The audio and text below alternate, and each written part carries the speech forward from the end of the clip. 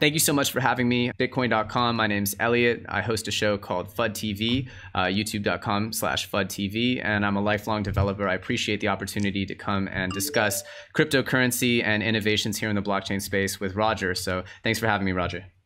And Elliot's one of those rare breed of developers that can actually talk very, very eloquently. Like most developers have a hard time communicating their ideas verbally, but Elliot's not one of those. So great job, Elliot, on that front. And he has his own channel, as he mentioned. Go and subscribe to that. Look at it. Check out his videos. He has lots of great content over there. And if you like this channel and this video, of course, subscribe to this one as well. We're going to talk about the 5 most influential companies, I think, and individuals. Is that the plan here? Yeah, I guess we'll discuss just the 5 most influential entities or people here in the cryptocurrency space. And, you know, usually those people are either attached, unlike yourself, you might be your own island in some ways, but a lot of people have their companies behind them. So whichever one, I think there's no rules here. We'll just discuss who are the movers and shakers here in this industry. Yeah, of course, I think the one that's at the very top of my list is the world's most popular cryptocurrency wallet. They have more wallets than any other wallet company out there in the world, and that's blockchain.com. And so I think 37 million wallets. That's more than anybody else out there in the entire world, more than Coinbase or Binance or any of this stuff. And I want to clarify the difference between an actual wallet where the users control their private keys and a wallet in which they don't control their private keys. And I don't even think it's accurate to call the other things wallets. If you don't have your keys there, you don't have your coins. So things like Coinbase and Binance and Kraken and this and that, they're not wallets. They're just like bank accounts for cryptocurrencies. And so it's a very, very important distinction. And we were talking about this at the office the other day. I'm pretty sure Bitcoin.com is the world's 2nd most popular cryptocurrency wallet. Blockchain is number 1. Bitcoin is number 2. Bitcoin.com is number 2. I think we have more wallets than any other wallet company other than blockchain. So I think that's a pretty big deal, if I do say so myself. And I think a lot of people don't realize that we are the 2nd most popular wallet software in the entire world, second only to blockchain. And of course, when it comes to buying and selling cryptocurrencies, you have to be able to do that. So I think the next 2 on my list are both Binance and Coinbase. Coinbase has done more to allow people to easily buy and sell cryptocurrencies than any other company in the entire world. So great job to everybody at Coinbase for having done that. And then Binance more recently has been doing the same thing, allowing people to trade their cryptocurrencies from one to another and onboarding a huge number of people to do that. So great job to those. And then I think the 5th one on my list would have to be BitPay. BitPay has enabled more people to be able to spend their cryptocurrencies than any other business ever in the history of cryptocurrencies. So really great to see all of these businesses making the tools to make cryptocurrencies useful for people. So if we had to recap, blockchain.com, bitcoin.com, Coinbase, Binance, BitPay. And these are all businesses that have enabled millions of people around the world to be able to actually use cryptocurrency in their lives in useful ways. And that's what this is all about. It's not speculating on what the price is going to be tomorrow. The price is determined by the actual usefulness in commerce. And so the more usefulness we make in commerce, the higher the price is going to be. But the price alone isn't what's interesting. It's just a side effect of the interesting things that are happening.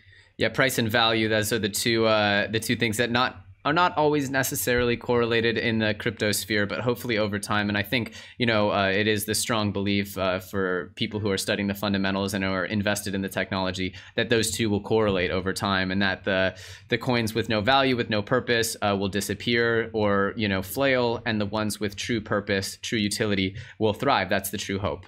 And so I'm going to ride your coattails a little bit by, you know, Binance obviously is certainly a leader in many ways, and Changpeng Zhao, I believe, is, you know, my list was a little bit more actual people driven, but yeah, Binance and CZ, we can throw in Coinbase there as well, though I do believe at the moment CZ has a little bit more of an influence on the whole crypto space as opposed to the domestic crypto space here, though Coinbase did announce that they're launching a peer-to-peer payment system to go into Venezuela today. That's sort of Venmo style, so good for them, good for Brian Armstrong over there. The next on my list was actually the developers, and I didn't want to, pick and choose just a few because there are so many great developers in this space. Mikhaila, Vitalik, Hoskinson, and what I wanted to sort of piggyback on as a developer myself is that the next person on this list could be you. There's nothing stopping you from getting involved in this cryptocurrency movement, and it's certainly what's brought me to the space. I know many of you might know me from content or my videos, and I love talking about cryptocurrency and this revolution we're experiencing. But the real passion I have is developing the next use case, the next utility, the next way to get more people involved in this space. And I believe truly that anyone can do it. And so, yeah, the developers, I believe, are the ones who are going to bring that utility. There needs to be smart business folks, but in the end, the developers will create those amazing revolutionary use cases. And so you could be on that list. Don't give up. We need you more than ever. So, another person on my list is actually Brock Pierce. He's just done so much, and polarizing indeed, controversial indeed, but there's just so many notches on his belt, from Tether to EOS to blockchain capital to being an early Bitcoin adopter. It's just so many things, and I'm not saying he's involved in a negative way. I'm just saying that the guy's been in the boardroom of he gets things done. Absolutely, he gets things done, and so I'll throw him on the list. I also have the VC clique on the list of the Novigratzes, the Silberts, the Drapers. In the end, there are a lot of projects that need VC support, or other types of support. And while they're not unique in that we've created a very crowd-funded movement in cryptocurrency, they're still doing their part. And I believe that the next chapter of bringing on Wall Street and macro funds and these sort of things will be helped significantly by the Novigratzes and the Silberts and the Drapers. And then I'm going to be really boring and put Satoshi Nakamoto on the list. But of course, this is one of the most important things in the entire history of humankind, right up there on par with the importance of like the internet or electricity. That's how big of a deal the invention of this distributed consensus system is. So yeah, there's a lot of really amazing people in there. Great list, and that's my list. And yeah, it's just been a pleasure to get to chat with you over the last hour or so. If you guys didn't see, we did a great video that's going up on FUD TV, and I appreciate your time. What are you off to do next?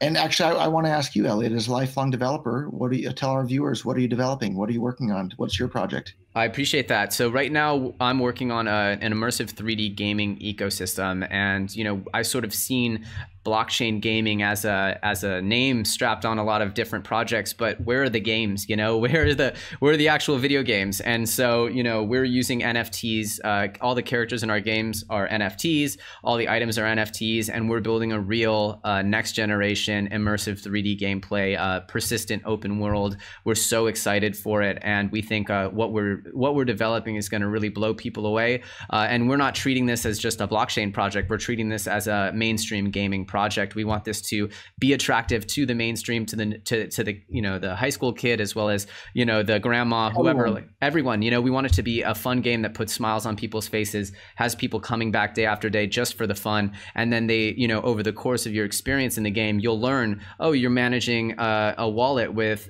tokens in it. You're actually earning crypto by playing. And did you know you can now convert those tokens into other cryptocurrencies as well and make use of your time here in the game? So that's like that, taking not a backseat, but it's not the only part of the dish. We want the dish to be the game. And so that's how we're doing it. And I really appreciate the opportunity to come and talk about it here on Bitcoin.com.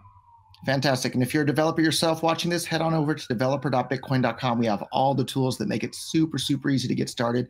And we have another video on this channel already that shows you how to make your own Bitcoin Cash-based tokens. You can do it in like less than 3 minutes. You can have a token to do whatever you want and then send and receive it with anyone, anywhere in the world instantly and basically for free. You'll love it. So get started today. Thank you so much, Elliot. I appreciate it. And I guess we'll see everyone next time. Thank you.